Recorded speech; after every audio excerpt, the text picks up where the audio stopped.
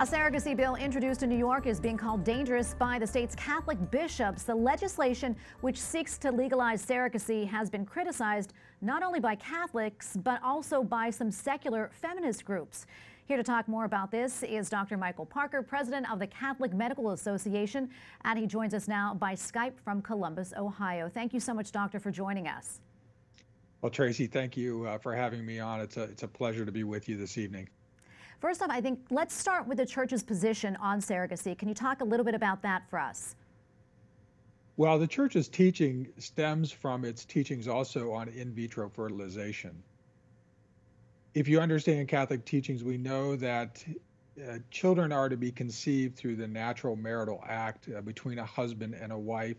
And when we separate that unity between the husband and wife, it becomes immoral within the church.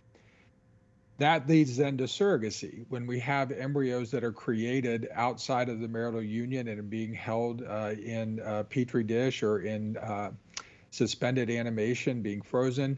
Then those embryos can be transferred to someone who is not the parent of that child. We as Catholics believe that all children receive their dignity and worth at the moment of conception.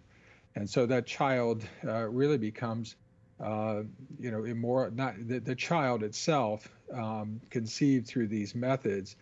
We don't have a good disposition for what to do with them, but surrogacy becomes immoral because it separates the husband and the wife from creating the child within their marriage.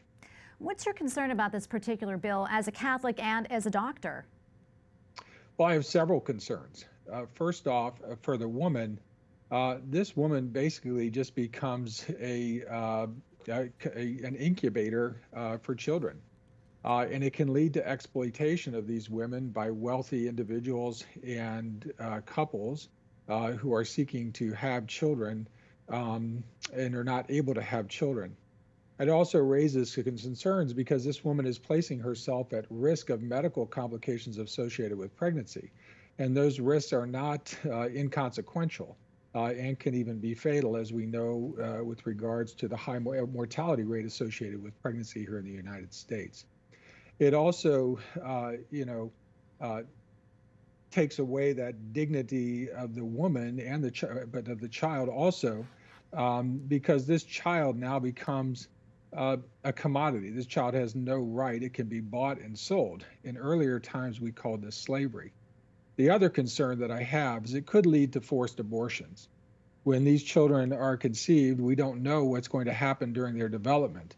And if anything abnormal is seen with the baby, such as a birth defect or some type of genetic abnormality, what's going to be who's going to make the decision as to what to do with this child? Is it going to be the surrogate mother, or is it going to be the people who have purchased this embryo or who have placed the embryo within the surrogate? Dr. Parker, thank you so much for joining us. We appreciate it. No, it's my pleasure. The Catholic Medical Association has some very strong stance on being pro-life, and we're always wanting to speak out on issues related to life and these matters which are going to affect not women, children, and families.